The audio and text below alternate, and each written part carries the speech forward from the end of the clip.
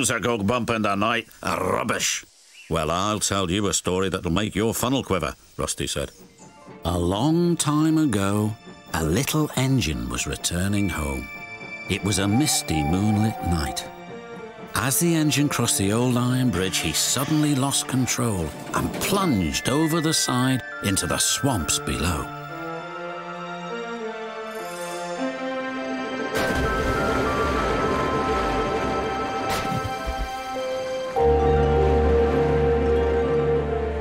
He was never found again. But many a workman will tell you that when the moon is full, they have seen the little engine trying to get home, but he never reaches the other side.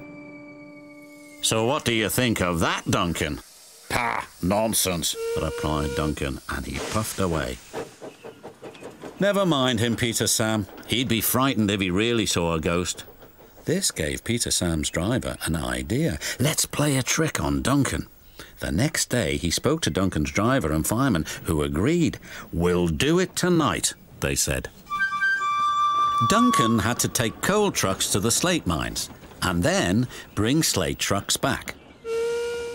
Duncan's driver decided as part of the plan to cross the old iron bridge. Haunted bridge? Pah, snorted Duncan. It's as tame as a pet rabbit.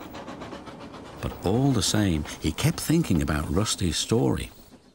When dusk fell, he was keen to leave. If we don't go now, Scarlowy will take my favourite place in the sheds. We can't go back until we've collected all the trucks, his driver replied. He could see their plan was working because Duncan was nervous. When night fell, they set off. The moon was full and the mists were rising around the old iron bridge. Duncan whistled, and the sound echoed everywhere.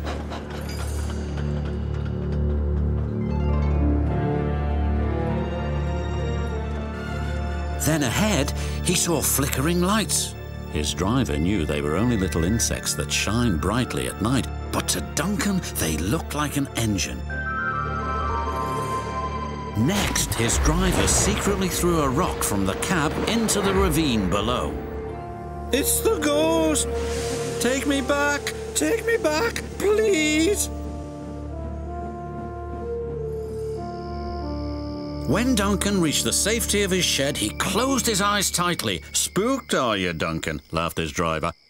No, wailed Duncan, I'm asleep, and refused to open his eyes. He did, though, when he thought his driver wasn't looking, just to make sure that he was still there. Gordon was the first to see Harold. Harold thinks he can go faster than me. I'll show him. Next, it was Henry's turn. The Fat Controller has chosen Harold because he thinks he's more important than me. Well, he's not. Harold can't fly through tunnels.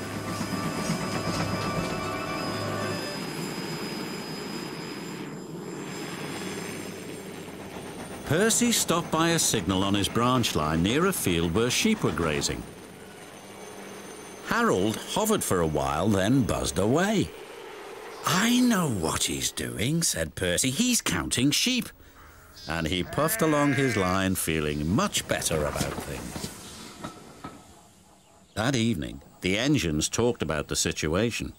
Harold wants to get rid of us, said Gordon grimly. He doesn't need tunnels, added Henry. Don't worry, he's just counting sheep, said Percy. Counting sheep? Pah, snorted Gordon. He's counting how many engines he can get rid of. He'll see how useful I am tomorrow.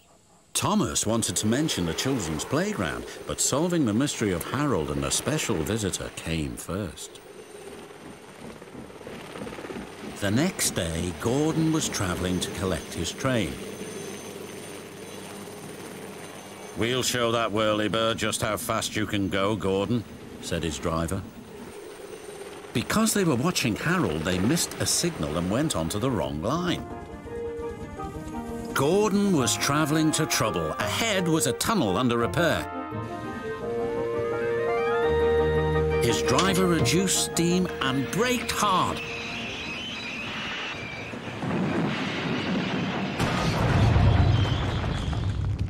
But it was too late. Later, Thomas pulled Gordon clear with the breakdown train. The Fat Controller spoke severely to Gordon's driver about the accident. "Will Gordon be scrapped, sir?" asked Thomas sadly. What makes you think that? said the Fat Controller. Thomas decided to pluck up courage. "Because the engines think the special visitor is here to see if we can be replaced by Harold," he replied. The Fat Controller laughed. Ho, ho. Well, the engines are wrong and you shouldn't listen to rumours, Thomas. This gentleman is making a new playground for the children. It was easier to find a suitable site from up in the air. "And what's more," said the special visitor, "that tunnel sand will be perfect for the playground. Found by accident and rumour, you might say." The Fat Controller still uses Harold to fly above the island. But all the engines know that Harold isn't spying on them. He is, in his way, just being very useful. "Something very strange is happening," said his driver. "I think it's best we go back." "So do I," agreed Henry. By morning, the mist had cleared. A workman was talking about the unsafe viaduct. "Lucky you didn't cross it last night." "Yes, but we don't know who warned us," replied Henry's driver. Later that day, he spoke to Henry. "The viaduct has been repaired. We can take our train back along the old line tonight." Henry didn't really want to. But when nightfall came, he was sizzling nicely. Suddenly, an owl hooted, and then Gordon thundered by. "Oh, look! Henry's spooked," said a truck, and the others giggled in their silly way. "Be quiet," snapped Henry. "I'm not scared." But he was.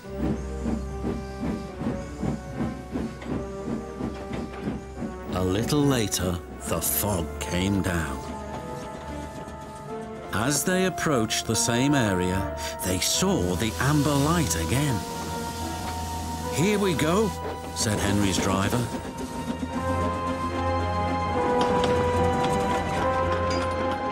Unbeknown to Henry, the gates mysteriously closed by themselves, and the signal went red. The trucks had seen all, and they were spooked too. "Faster, faster! There's a ghost about!" "Stop! Stop!" yelled Henry. A mysterious figure watched Henry go by. Ahead was a landslide blocking the line. Henry braked hard, but the trucks hit some of the rubble and plunged into the ravine.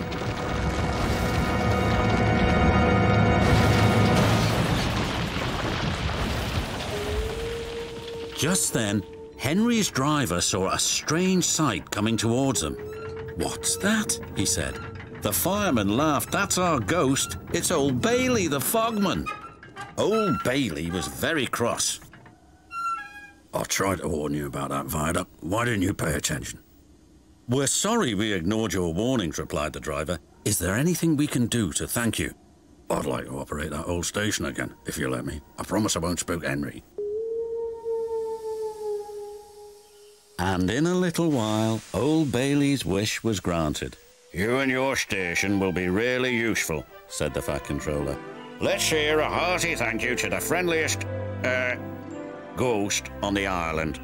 Everyone cheered, especially Henry, who was the happiest of all. "I have to attend my wife's birthday party, and I cannot be late. Please give me a lift." "I'll try, sir."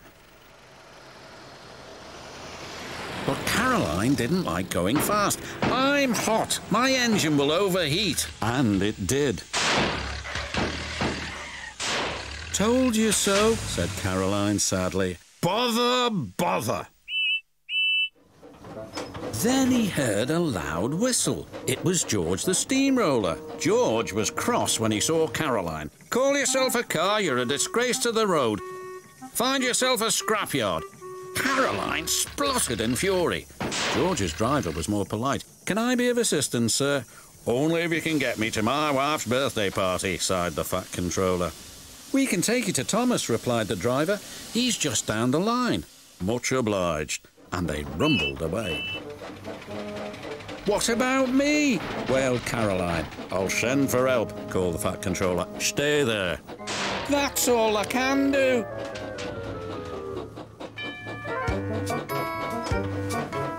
George was enjoying rolling along the lane, but not the Fat Controller. Oil splashed everywhere. Worse was to follow. Help! Cried George. Something snapped. He veered out of control and the Fat Controller landed in a muddy ditch close to where Thomas was taking on water. Bother, bother. Thomas had never seen the Fat Controller in such a mess. Can I help you, sir? Asked Thomas's driver. Yes, please. Get me to the station as fast as you can. I'm afraid our fireman's been taken ill. Then I'll be your fireman, sighed the Fat Controller. Thomas was excited. The Fat Controller had to work hard.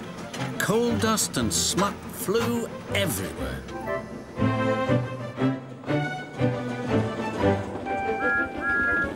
And at last they reached the station.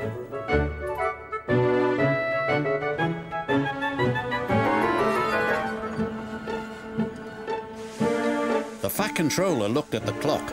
Just in time, he gasped. He hurriedly picked up a huge bunch of flowers.